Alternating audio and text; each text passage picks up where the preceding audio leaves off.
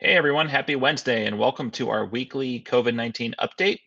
This is the update for the week of May 6th, 2020. I'm Ken Adamo, Chief of Analytics at DAT. And I'll ask right off the bat if you excuse any construction noise.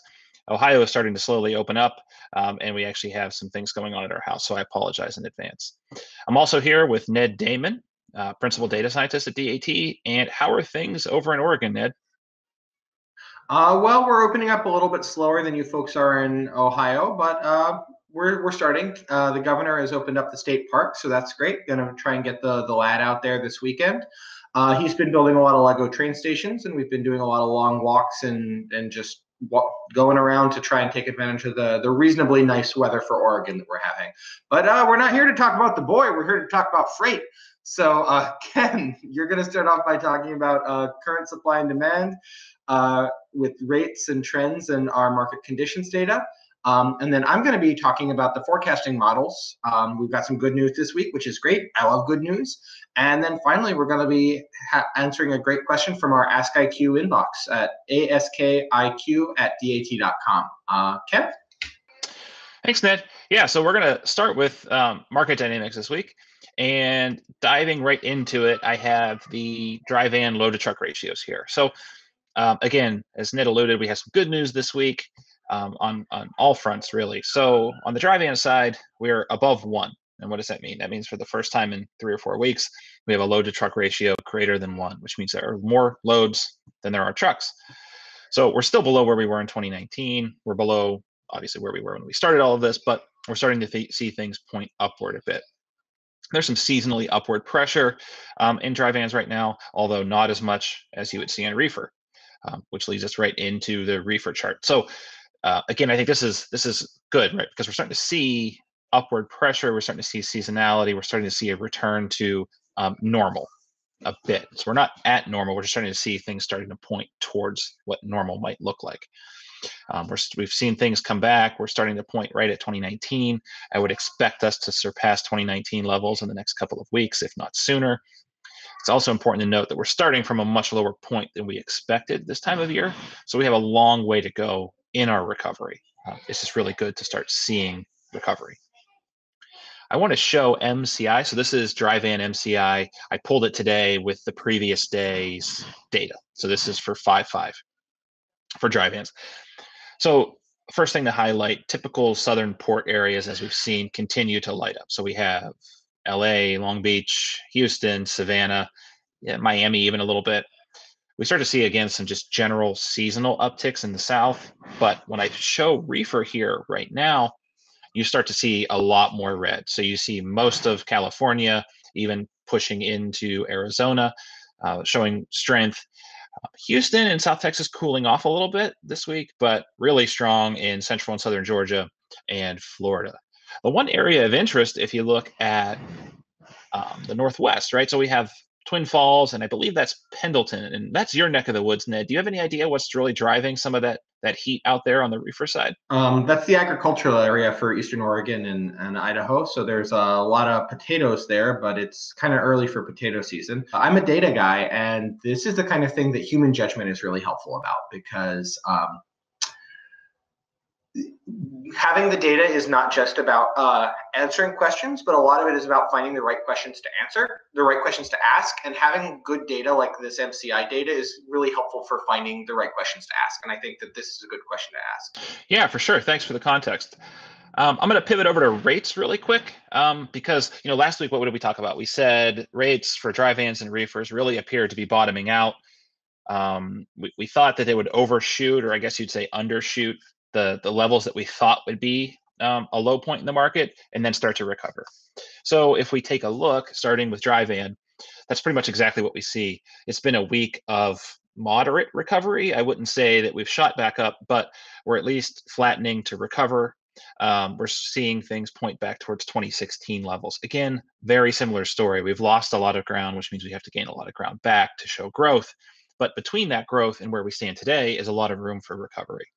And I think that's, again, a good news story. Showing the extreme short term, we show what we talked about last week was support around the $1.35 level with some potential for overshoot. And again, pretty much exactly what we saw. We saw rates overshoot that number on the way down and then recover back to that support level. The good news is the very short-term data doesn't show any signs of relapsing back below.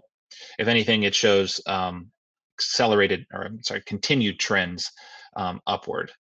Going to show reefer here because I think this is, if we're going to kind of point to one really good news story for the week, it would be reefers. As we all know, food service and the grocery shipping saw the huge spike in March, and then the lack of commercial food service and just general slowdown in the economy due to social distancing drove rates substantially down, at a much more rapid pace than dry van. Good news is we're seeing that start to recover. Compared to dry van, that only had a couple cents of recovery, we're starting to see, especially in certain pockets, 7 to 10 cents of recovery on the reefer side. Currently where we are from a 16 perspective, pointing up towards 17.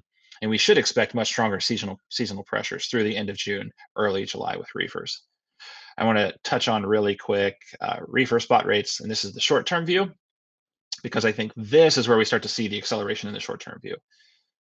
Whereas on the dry van side, we saw sort of trend-based, more of a linear upward trend from a recovery standpoint. We're seeing evidence that there will be more of an accelerated recovery on the reefer side, something we're going to watch very closely.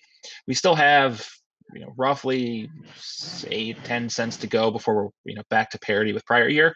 But again, seasonal pressures should keep things moving up. We've gotten a lot of really great questions and comments about our forecasting model. So I want to turn it over to Ned to walk through what the models are seeing this week. Ned? Thanks, Ken. So we're going to start off by looking at the models that we ran for dry van back on 4/28. So this graph, it shows in the blue line what the actually submitted rates by our rate view contributors were. And then off on the right area, we have a suite of forecasting models. So these models take the actually submitted rates that are contributed by rate view customers, kind of mix them up a little bit, aggregate them, and generate a forecast from them. We have 4 different models in this particular spaghetti chart. We've got our ratecast model in green, we have our pessimistic model in red, and then we have our 2 blended forecasts in kind of gray and yellow. And you can see that from the runs that we did on 4/28, the ratecast model has been the most accurate out of the suite, which is great. And there's a reason why it's our flagship model. But it's also, if anything, undershot a little bit the rate of growth, which is fantastic. I love this kind of good news. And you'll see that of the model suite, I think moving forward, you can see that the ratecast model is continuing to expect that our rates will trend flat to upwards, which is excellent news. Whereas our pessimistic model still hasn't kind of caught up to the good news, and it's still forecasting a lot of gloom and doom, with our blended models taking a more moderate approach. So that was the runs that were just done yesterday. And then in the next chart, you'll see that same data, but for reefer. And you can see that of the runs that were done yesterday, there's been a lot of upward trend. Even the pessimistic model, which has kind of a lower level, but the trend overall is flat for the pessimistic model, which is great. And then for the rest of our suite, it's all up and to the right, which is lovely to see this time of year and under these conditions. So that's our forecast update. Ken, do you have a question for us? Yeah, before I get to the question, I just wanted to plug Ned and fellow data scientist Cynthia O'Rourke put together a really great piece on our blog that explains how to go about building predictive models like this, and then relates it back to freight forecasting. And I think it goes a long way to dispel some of the misinformation out there about why historical data is important, and the critical role it plays in forecasting, especially freight forecasting. So I highly recommend checking that out. Our question this week, really interesting question. So this came into our Ask IQ inbox from a carrier. So I'm looking to start my own trucking company with cargo vans and pickup trucks. Any advice? Absolutely. So the first thing I would say is that I really appreciate getting this kind of question. We get a lot of emails in our Ask IQ inbox that are people asking for our top 50 lanes report, which is the top 50 spot lanes, both a couple of days back of spot data and then forward the short-term forecasts in our models. But this kind of a question is something that I really like to be able to answer because it's a real person in a real dilemma, and being able to provide data to help them out is something that I really enjoy. So I'd start off by saying that right now rates are really low, and so it's going to be a tough market to get started in. But if you can survive in this climate, you can survive at any time. So being able to make yourself profitable in this kind of an environment is going to be great training for when the markets come back.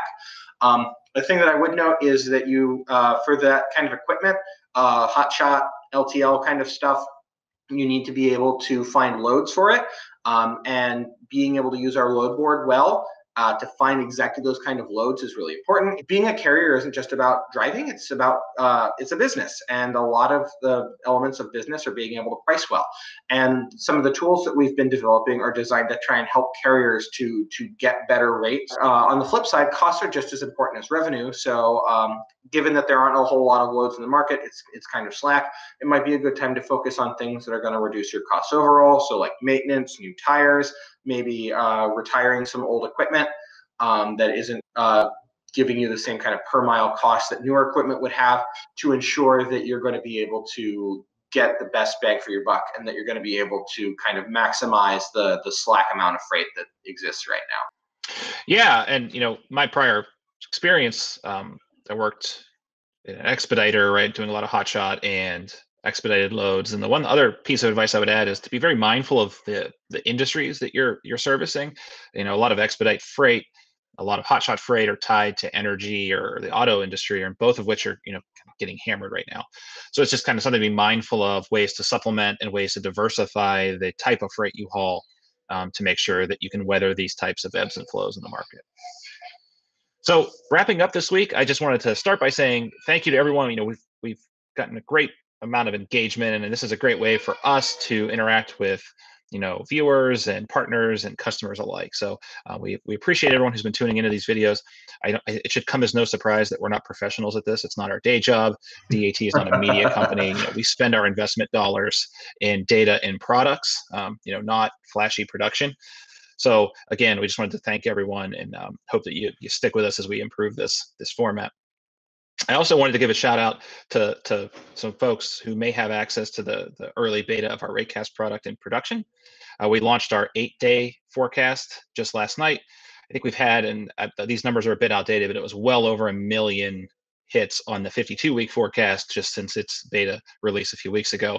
So we highly encourage to go check that out and let us know what you think of the 8-day. Lastly, give a plug to dat.com/COVID-19.